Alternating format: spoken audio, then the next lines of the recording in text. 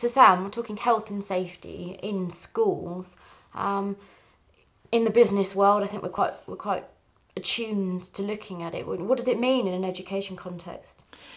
Well, it's equally as important as the settings that you've described, and given just the sheer volume of children and adults that you have, particularly on site, it's absolutely crucial to really consider all aspects of health and safety, and it's a really huge topic, and it's a much maligned topic. People tend to sort of go, "Oh, that's health and safety," and they can be quite flippant. But actually, it's one of the most important parts of that whole policy structure and practice structure, because it's not only ensuring the site's fit for purpose, it's protecting the children, it's protecting the staff that are working there, and it's also protecting the visitors and volunteers that come onto the site. It's also looking at the safety when you're going off-site to different places. So it's really crucial. And of course, you've got legislation for certain aspects, which is it's statutory legislation. It's a mandatory requirement. Things like fire safety management. Having your fire safety management plan, your critical incident plan, all these sort of things. And these are really things that you do have to take the time, particularly your critical incident planning.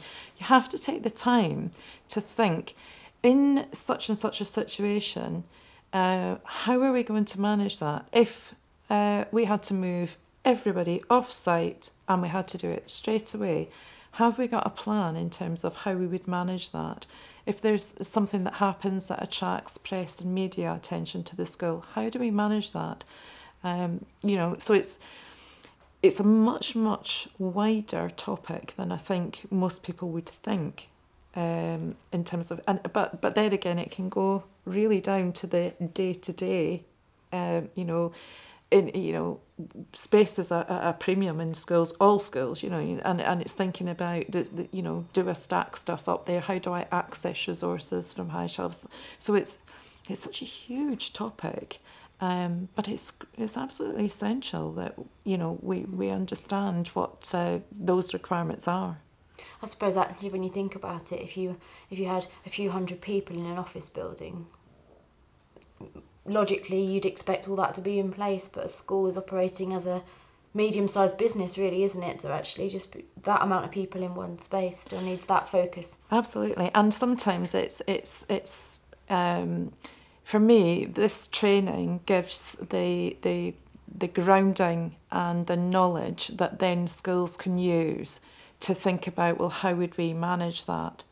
And sometimes, I was, a few years ago, I was in a school, and I was actually visiting the school doing some work with the senior leadership, and they thought there was a gas leak.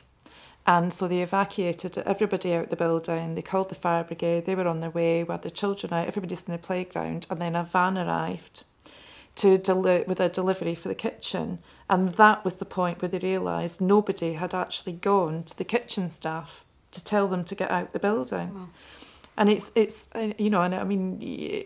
sounds, you just think, oh, that sounds ludicrous. But actually, there was just nothing in place that prompted anybody from any other environment to go and say to those people, we need to evacuate the building, because they couldn't sound the audible alarm. So it's just thinking through some of those situations, and you can't go on forever saying, but what if this happens, what if that happens? But I think there are some really sound principles that if you have the training and you get that under your belt, you can actually really apply them to most situations, and that's hopefully what we're achieving with this module. Thank you, Sam.